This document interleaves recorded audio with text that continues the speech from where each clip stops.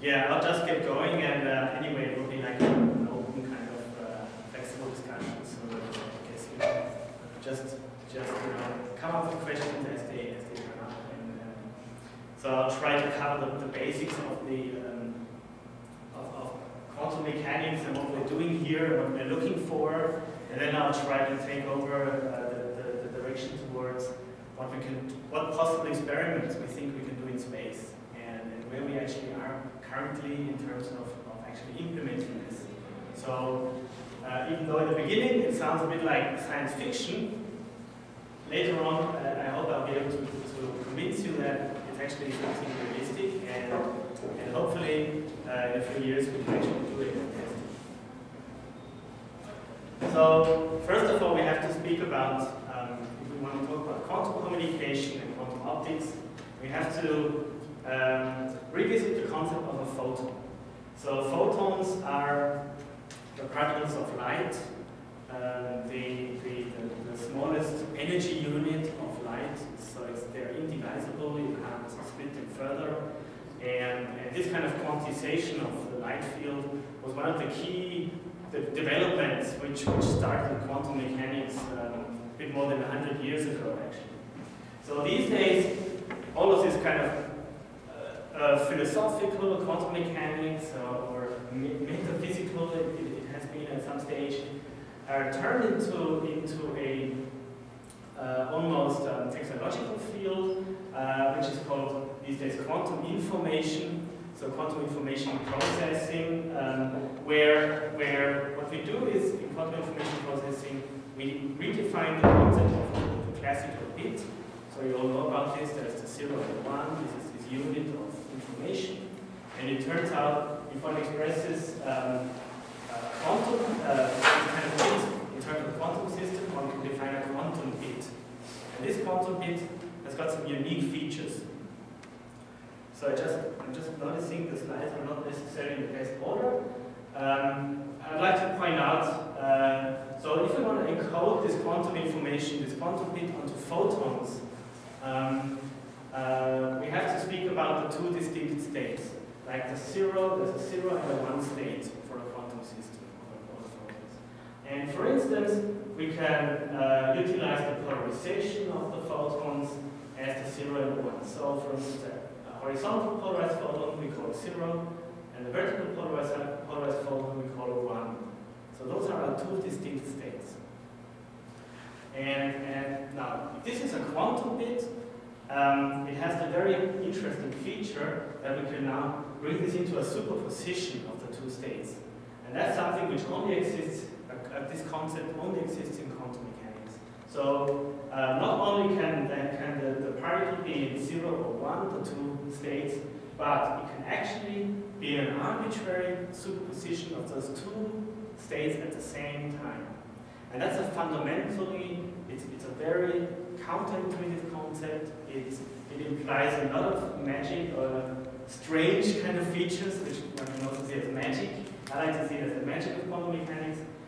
For instance, it means a particle can be at two positions at the same time.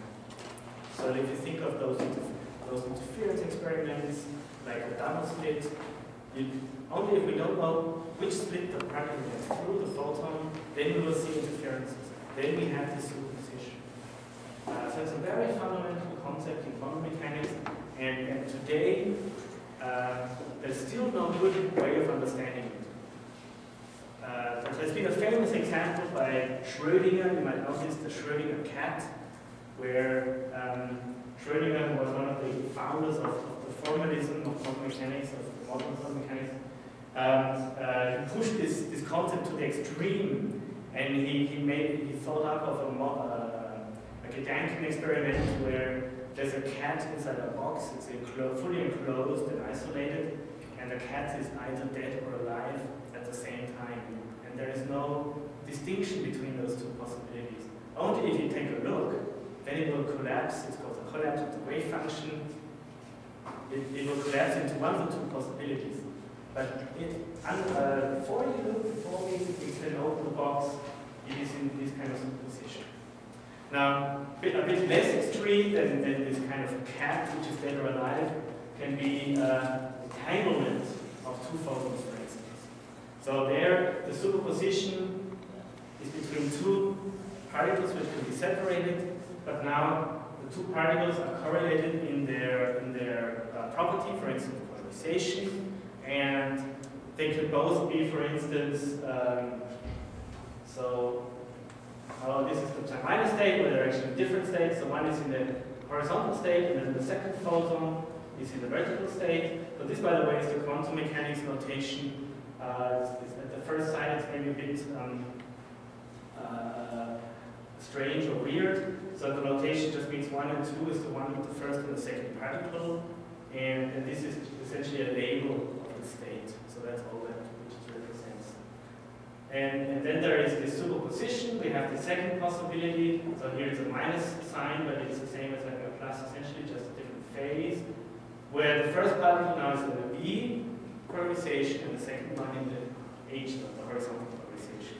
So now we can't distinguish those two cases. So they're both, even though they are strictly correlated, we don't know which one is happening, which one is actually existent. And quantum mechanics tells us none of them, they're both existing at the same time. And this leads to those strange correlations where distant particles seem to be still connected. It's called on-locality of quantum mechanics. Einstein phrased the term spooky action at a distance. So we don't understand what's going on. It seems to even violate relativity, where one of the key assumptions in relativity is that nothing can travel faster than the speed of light, no information, and this seems to be violated. So if I go back now to this previous slide, so photons are actually good carriers of such quantum information. Essentially, one could use any kind of quantum system. It could be atoms, it could be superconductors and spins, and so at IQC, all kinds of systems are studied, for instance. But if we talk about communication in particular, the photons are, of course, the ideal candidate. They are kind of isolated, they're fast, they are isolated from the surroundings, they don't get disturbed or interact very much. And at the same time, it's actually a challenge that they don't interact with each other. But that's maybe a different story that relates more to quantum computing, which we will not enter today. So we will use the photons for quantum communication. And it turns out that these kind of, how should I say, these kind of mysterious quantum effects, they have led to a new field of applications, which are these quantum information technologies. And one of those protocols is quantum communication.